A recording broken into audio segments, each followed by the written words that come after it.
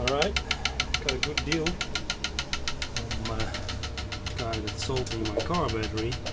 It was only a year old, so he gave me a new one. And he also had an old battery standing on marine, deep cycle, 100 amp hours. And I got that for €5, $6 or something, which is a good deal, I think. And it's started at 8.3 and 5 minutes ago, and I'm now kept pulsing it. And I hope to see this go to 13 volt or something. And it's now pulsing it with almost half an amp. I'll put it on half an amp. Let's see what happens. That would be nice. It's a pretty expensive battery. So, okay. Alright. It's 10 minutes, 15 minutes later now. It was 8 volts when I started it. And it seems to come back alive. It's jumping around. But I think it will come back. Funny thing is that my cap is now at 26 volts, only 400 milliamps in. I don't know if that's because my battery doesn't accept all charge.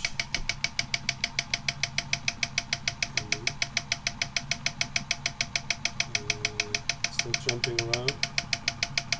It's running now for maybe 20 minutes. Started at 8 volts, a little more. Stop shot.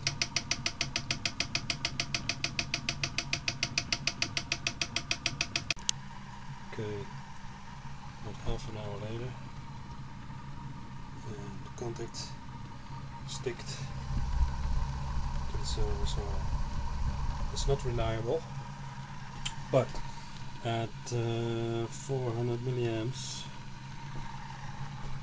my battery is at 1230, and it's quite stable.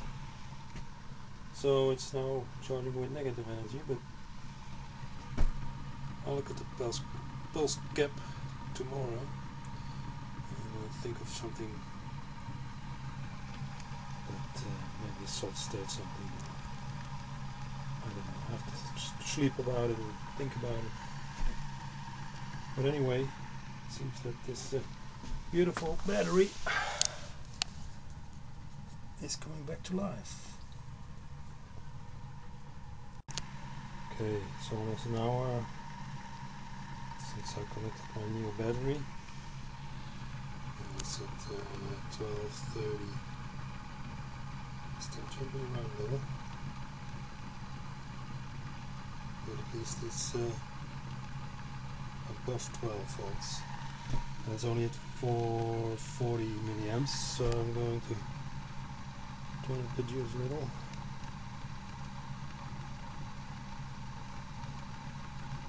Let's make it 600 milliamps. Oh, she really likes that.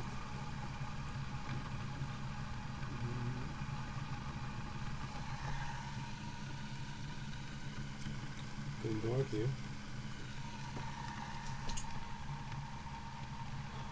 Okay. 450. Oh, let's leave it here for an hour. Let's see where it is.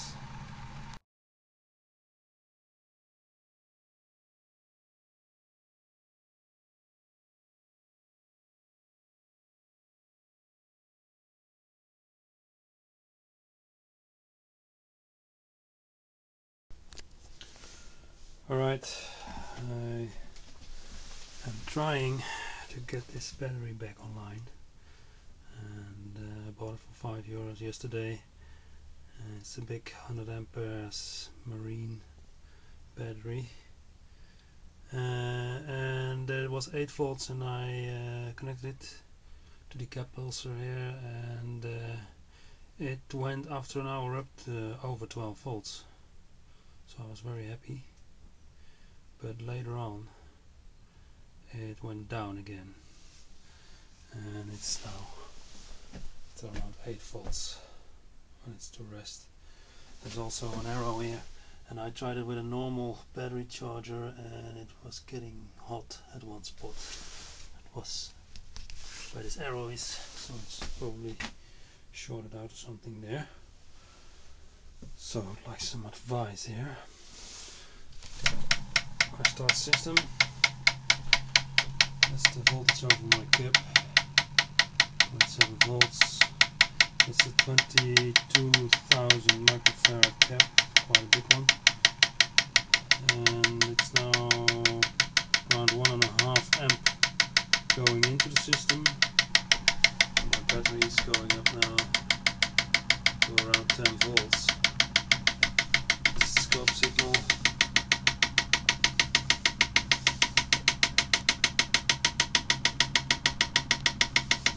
Let's see if you can see. It's a good signal. I have here silver contacts, and they really give a good sharp pulse here, which you can see back here, because it's going again in the direction of the 10 volts. This is my amps into the battery. You can see it's between 0 and 2 to 3 amps.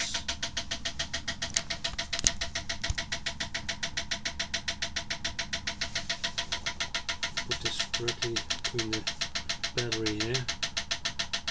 So these are quite good pulses, I think. But maybe they go too often. Maybe the frequency is too high.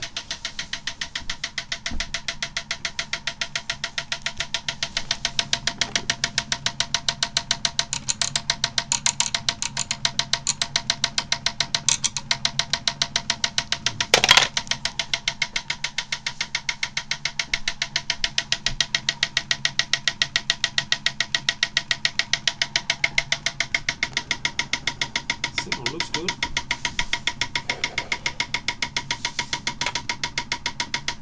And now back to over 10 volts.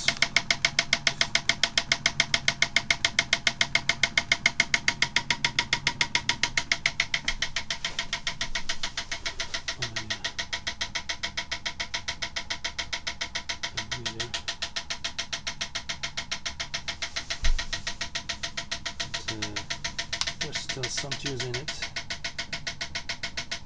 It's a little 5-watt bulb.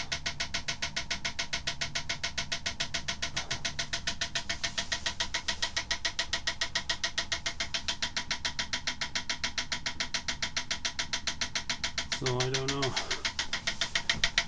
Maybe someone can give me some advice how to get this thing back to 12 volt again.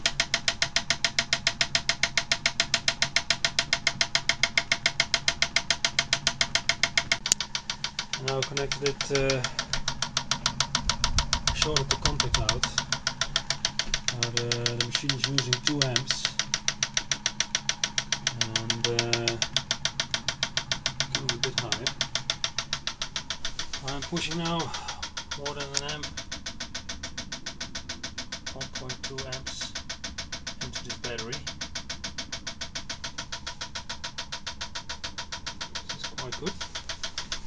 So that puts 2 amps in there. Everything still cold.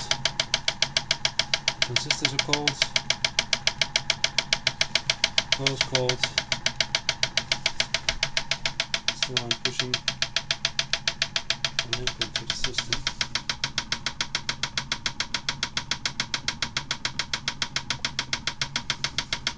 This is still over the capacitor.